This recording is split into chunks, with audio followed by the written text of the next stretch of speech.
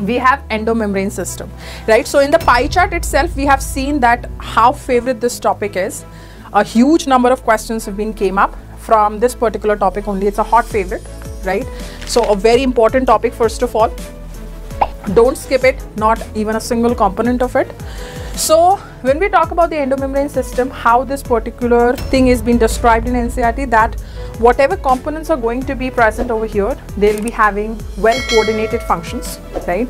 Each one of them requires the other one for the completion of its, function, you could say that. So all the functions are regulated, like it is in the layman language, you could understand it like this, that when the first organelle finishes its functions, it goes to the next one. So it works like an assembly line. One work done here, after completion it goes to the next one, and then goes on, and then in the final stage it will be released for the actual function that has to be performed. So endomembrane system mein jo components hai, there are 4 components, and we'll begin with endoplasmic reticulum, the very first one, right? Why we are beginning with this? Because the outer membrane of the nucleus is continuous with this particular rough endoplasmic reticulum, right?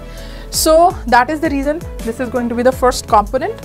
So जब हम इस particular component की बात करते हैं, what are the important features that's been mentioned? The very first one is कि जब भी आप ER की बात करते हो, so ER ये सेल को 2 parts में divide करता है. One is the extraluminal, that is outside the ER, and one is the luminal, that's being inside the ER. Now why this particular ER is so important? Because it is helps in the synthesis of the important biomolecules, which are proteins and lipids, right? So plasma membrane is also being made up of that. So these endoplasmic reticulums are associated with the synthesis of these molecules, so this is really important. So when we talk about ER, there could be 2 types. One is RER, another is SER, right? Now you, with the diagram that's again been given in the NCERT itself, you could clearly see the difference between the two. The very first one is the presence of these ribosomes over here, these granular structures over here. They are entirely absent in the smooth endoplasmic reticulum region, right? And you could also see that the outside of this nuclear membrane, this one, is continuous with this particular RER, right? So this is the difference between RER and SER, the 2 forms of endoplasmic reticulum.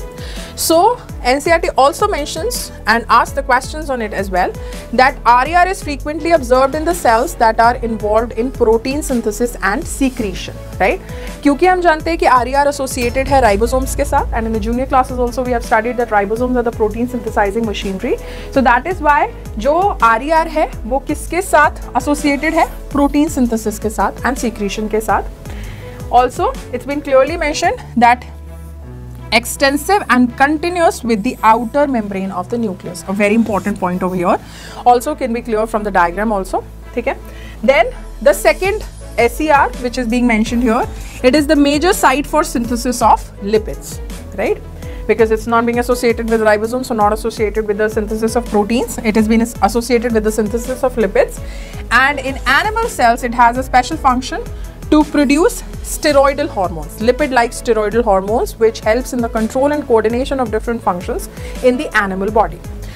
So ER and how it looks like, right, and what are its functions, that's been clearly mentioned over here.